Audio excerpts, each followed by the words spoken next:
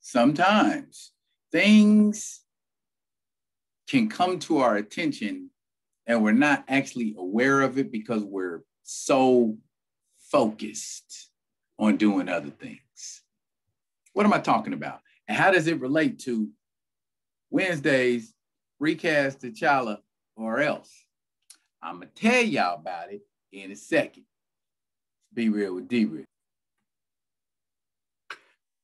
What's up, y'all? What's up, y'all? You know what? We're going to do it different today.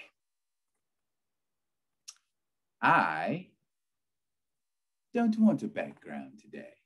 I want to be transparent, if you will. Welcome to another Be Real with D-Real, where edutainment is what I do. I'm D-Real. Now, today is Wednesday, and Wednesday is where we give you a little hashtag Recasttchalla or else type rhetoric.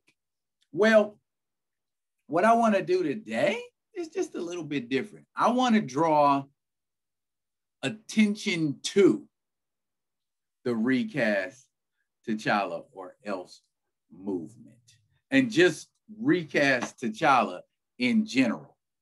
Quick question. How many people, if you're within the sound of my voice, how many people have you told about the Recasttchalla movement? Recasttchalla or else. Boycott Black Panther 2. How many people have you discussed that with? How many people have you talked to that with? Any? If the answer is no, I guess my first question is, why not? And then my second question is, are you afraid? And I don't mean fear as in fearful. Fear can come from a lot of different places. Fear can come from, one's anxiety about oneself. Fear can come from what are imagined thoughts of others' expectations of us are. But what I'm telling you, fear has two acronyms. Two. First acronym, forget everything and run. A lot of times, this is what people do when they don't want to be confronted by something that's uncomfortable to talk about, or when there is something they feel they will be challenged on if they start talking about it. If you're going to have fear, then that acronym should be face everything and rise. That's a lot better. Now, how that relates to this, I was out today, and of course, it's Wednesday, so I had my joint on. I was repping. I see you out there, Theo B. You got a big fat Recasttchalla on yours, so I might have to step my game up a little more, But anywho, I was talking to this lady because she approached me and asked me, what is that about? And I explained it to her. And the look of, oh, wow, like revelation on her face of, I never thought of it that way before. Yeah, what I basically said to her was what I've been saying to you guys for the past 5-6 weeks. I don't know, something like that, somewhere around there.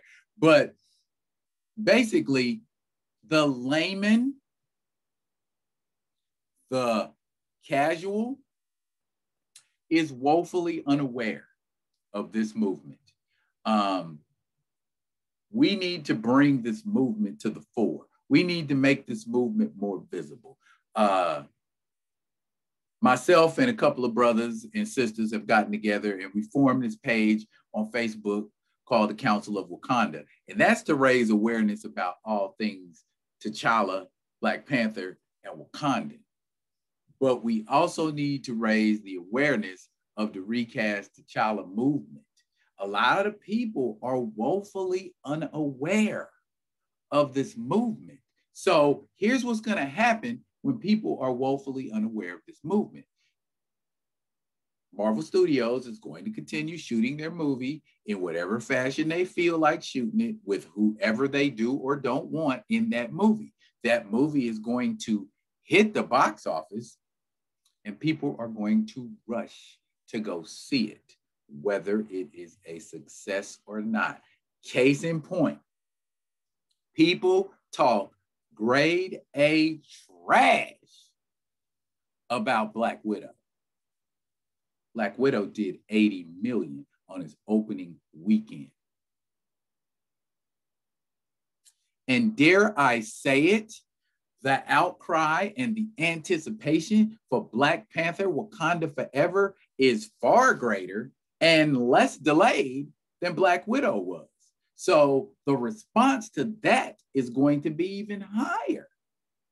Okay, I still stick to my guns. They ain't gonna make $1 billion, but it's not gonna flop either, simply because the casual person goes and sees movies because they're out, not because of what anyone on social media has or hasn't said about that movie.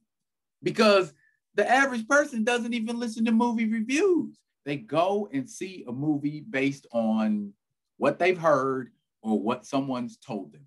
Word of mouth is the most effective way for moving information. Still, even in an information-driven age, word of mouth can be a text. Word of mouth can be a phone call.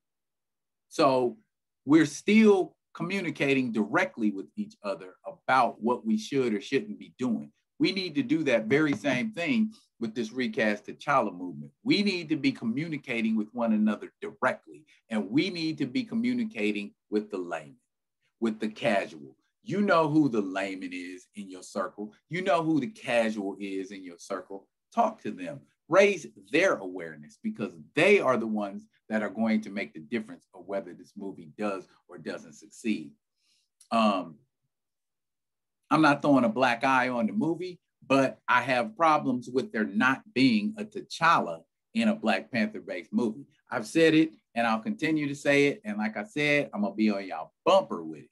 You're going to hear it until you get tired of hearing it. So that's kind of my thought process today for Recasttchalla Wednesday. Again, y'all need to comment, like, and subscribe to the Be Real with D-Real page. Little watermark in the corner, that corner actually. No, that corner, that corner, that corner. There we go. Okay, hit that watermark. That will subscribe you to the Be Real with D-Real page. You will get updates when new material is on the page. Again, I want to thank folks for rocking with me and watching my videos. My man, Ray Smith, I appreciate the conversation we had. New subscriber, Joe Conan. Welcome, Mr. Conan. I love talking to you. Always a pleasure, man. Keep up the good work. And as always, you know, my regulars, Young T. Austin, D. Steezel, Badass 9000, man. All of y'all, man. Appreciate y'all. Keep on pushing forward with me, and let's fear. Let's face everything and rise together. Us. This has been Be Real with D-Real. I will be back with another one, and until then, y'all be good to each other.